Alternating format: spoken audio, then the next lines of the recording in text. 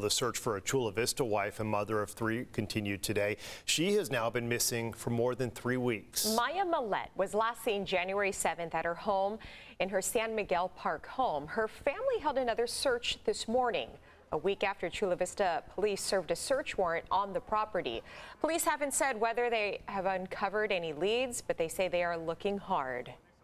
Our prayers are that May is found safely, but we also have to prepare for the chance that that may not occur. And so, you know, we want to protect and not compromise this investigation. And if someone is responsible for her disappearance, we want to hold them responsible. If you have any information that might help, contact the Chula Vista Police Department.